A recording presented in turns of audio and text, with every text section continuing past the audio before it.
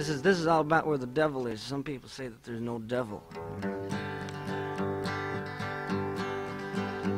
Well, sometimes you can't see him so good when he hides his head in either snow-eyed hood and rides to kill with his face well hid, and then goes home to his wife and kids. Wonder if his kids know who he is.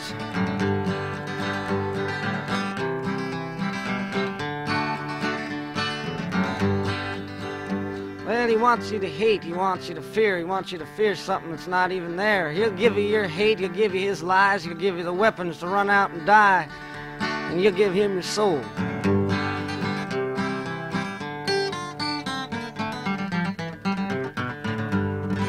That's just 2 verses to it.